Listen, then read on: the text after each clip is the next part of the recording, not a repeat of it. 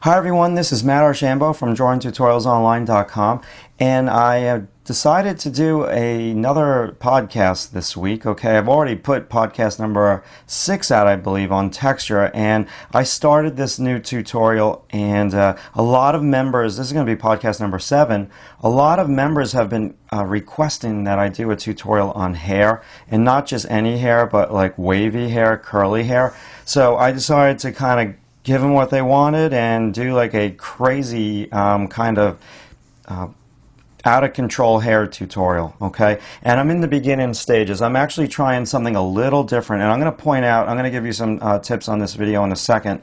I tried something very different this time around on the tutorial. I'm photographing each step of the way, okay? And normally what I do on the site is I just really go major video, and I start that way, and I really don't photograph the process. But this is going to be more of a multimedia piece. I'm going to photograph the process each step of the way from the very beginning of my first couple of lines. I already did that this morning, and then I'm also going to film some aspects of it, and maybe by the end of this I'm going to have a lot of information. It's going to be a portrait tutorial as well.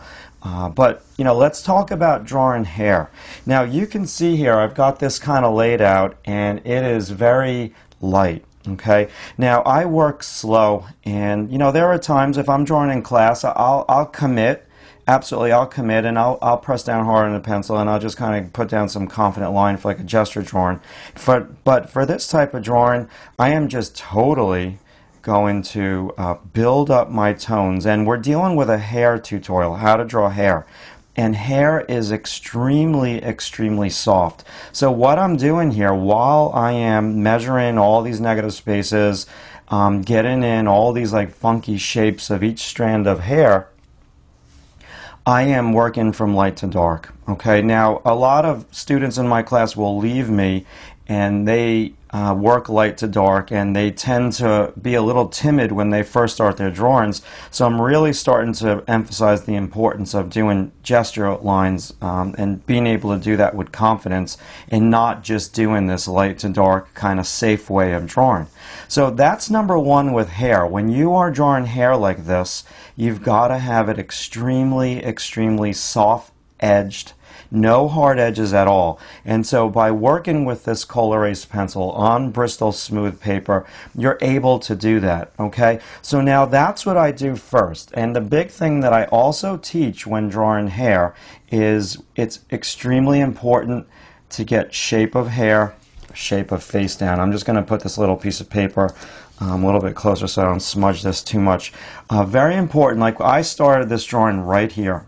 Okay, and I really started looking at the angles. I'm not going to turn this into an angles demo, but that's honestly what I was looking at when I was drawing the hair versus the forehead. And so that is huge when you're drawing hair. It's a huge technique, and it's very valuable. You always want to, you know, shape of hair versus shape of face, combined with very soft edge to the hair.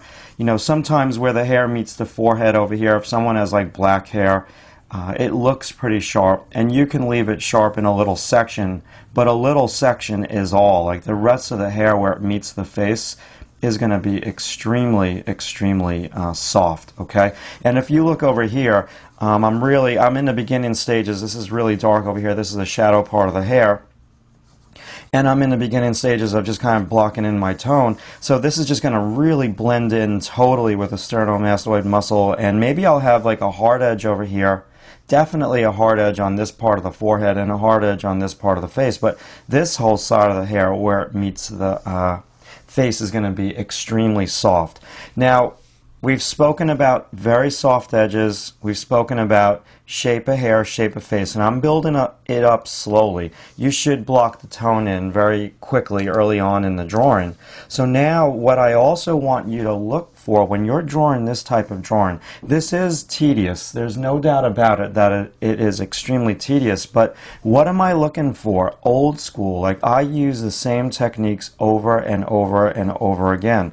I am looking at negative space. So this negative space, I'm looking at that, and I have a photo right up in front of me of this female, and for the members of drawingtutorialsonline.com, they are going to get a PDF And I'm going to include all these photos that I took of the drawing step by step.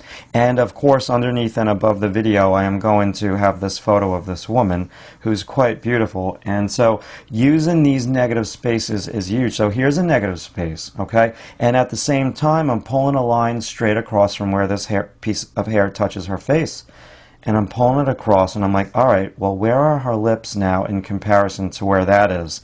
And you know, right away I see like a little mistake, so maybe this needs to be lowered, this needs to be lowered, so I adjust that. So I'm using measuring, and I'm using this negative space, okay, and so I can come back in. This is what I say, why I say it's really tedious, is because, you know, now I look at that negative space, and now I would look at this little negative space. Now, again, you don't have to do this, but if you're doing a job for a client and they want you to get the likeness, and they, you know, they went to the photo shoot with you and they photographed the model and they want it to look exactly like that one particular photo, this is a skill that you must have. And if you're even a portrait painter and you're trying to get a likeness of somebody, looking at these little negative spaces in between the hair is really important. And I really started mapping them out even on this side. You know, I've got this like little negative space, and I'm working so light that if it's a mistake, hey, no problem. I can always just kind of, you know, blend it into the background. I have negative space over here, lots of negative spaces over here, and this does take focus and concentration, okay? Now, the other thing that you want to take into consideration when you're drawing hair, like this over here is all fine and dandy. I mean, this is going to be very solid over here. You don't want to have strands of hair everywhere. You've got to have an area of the drawing with hair like this that is extremely chaotic. You got to have an area of the drawing that is blank, empty, void of detail. And if you look at a lot of great paintings, the artist always will leave that section of the shadow area void of detail. So where am I going with this? What's the big picture item that I'm trying to teach you? Number one, you've got to have your pencil strokes go with the lay of the land, the way the hair is combed, the way the hair is laying, the way, in this instance, the way the fan is blowing this woman's hair. Okay, and that's a great little trick to do as well. If you are photographing a model for an illustration job, put a little fan on their hair and you know, blow their hair a little bit. It'll just kind of give it a little bit more life. It'll take the stiffness out of it. It won't just be so flat. So that's the other thing. You want to have, when you're drawing these like shapes, you've got to be conscious of, you know, the direction that you draw this hair in.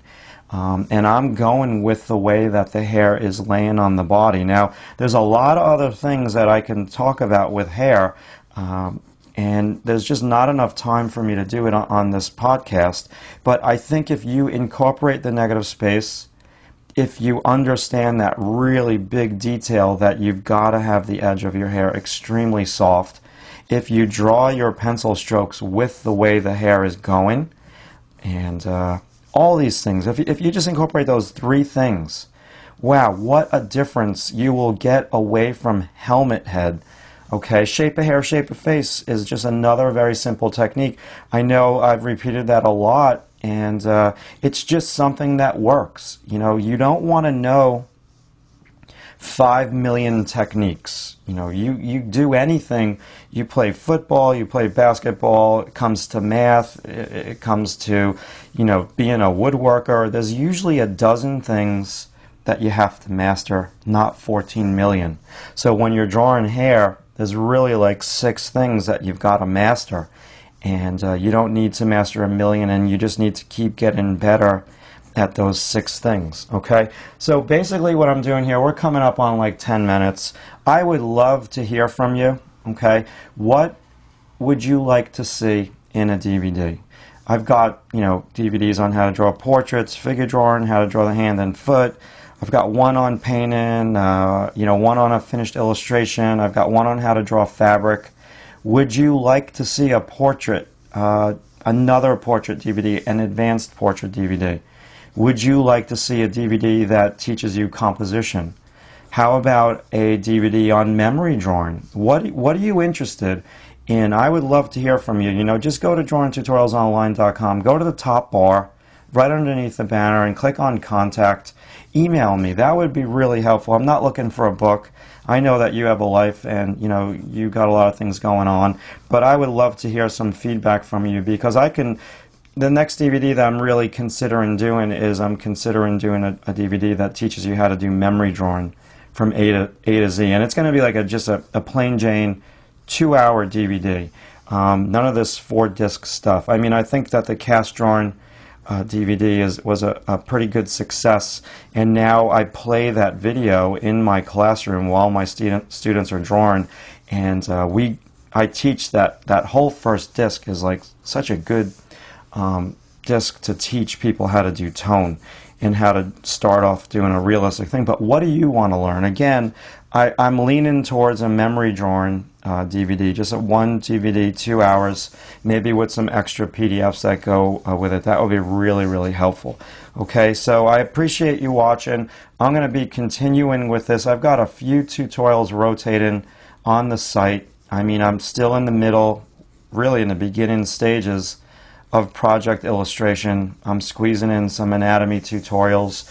I'm squeezing in this hair tutorial because it is a request that a lot of people have asked me to do a very busy hair tutorial. And also a new thing that I've started for members, it's going to be live on Monday, is I'm going to be doing a half-an-hour live show, and it's going to be an all request. I like to say all request hour, but I don't know who's going to be on there, so I don't want to go say an hour. I could have 5 people, but I'll stay on live for an hour and I will draw what you request. Okay, it's really, really neat. I mean, I'll have some Ustream shows that ustream.com where it's going to be public, but the bulk of them are going to be for members of the site. And if you want to get involved with that, if you are a member, you have to join Twitter, because you are going to chat with me while I'm drawing via Twitter. And it would be nice if you had a Ustream account as well. You can log right on there. And my Ustream show is probably ustream.com/drawingtutorialsonline.com. So this is a real long podcast. I'm at my limit. So yeah, those are the 4 quick little tidbits on how to draw hair. Thanks for watching.